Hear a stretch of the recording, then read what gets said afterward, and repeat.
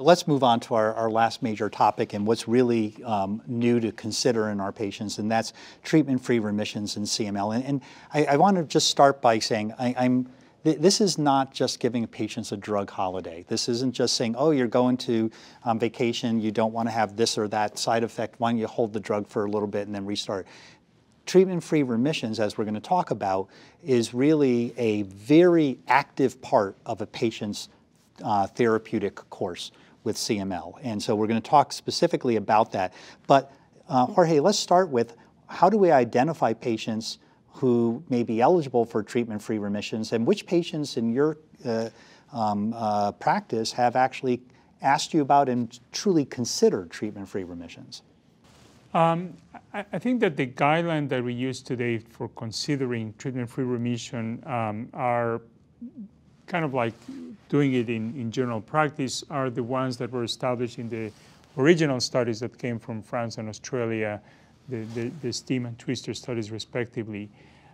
So those were patients that had achieved and maintained a deep molecular response. In those studies, those laboratories have very deep PCR, and they went to undetectable with a 5-log level of detection. We've extrapolated that to MR 4.5. So a sustained MR 4.5 for at least 2 years, that was the minimum that they required for those studies, with at least 5 assessments during those 2 years. That means you've been doing it every 6 months, as has been recommended, as we mentioned earlier.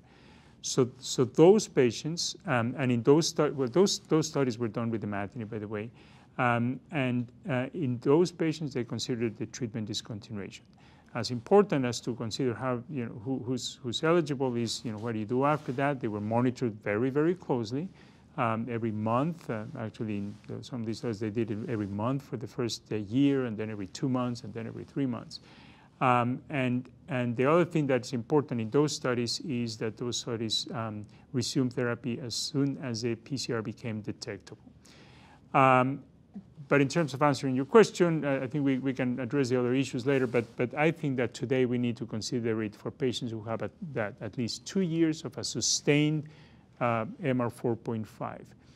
I address it to my patients. Everybody who meets those criteria, I bring it up. Some patients bring it up themselves because they're discuss it and they hear it and all of that. Of course, some of them bring it up when they not meet those criteria, so you need to educate them. But it's a good thing because then you can focus and say, let's aim for that, and explain what things can help them then, from adherence to optimizing doses and all these kind of things. Curiously, my batting average is pretty low in terms of treatment discontinuation. I've had few takers, relatively speaking. I mean, I have stopped therapy now. I have a series of almost 200 patients where I've stopped therapy, but still represents a very small percentage of my practice. But part of that is because, we all did this, when we started treating those patients that now are eligible, we were telling them, don't ever miss a dose. And we told them that the treatment was forever. We didn't know about these things.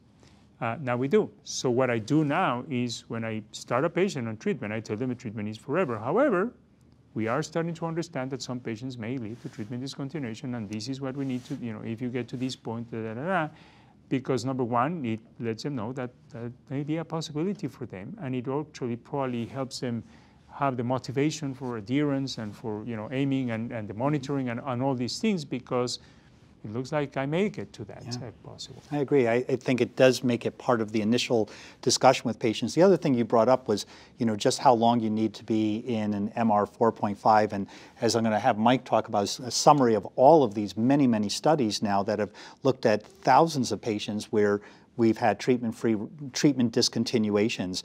In an effort to harmonize all of these studies into one recommendation, the NCCN recently said that patients need to be on an able TKI for at least 3 years, and that last year be in a stable MR 4.5. But it's to try to bring some uniformity to a recommendation based on studies that have all varied in how they've done it.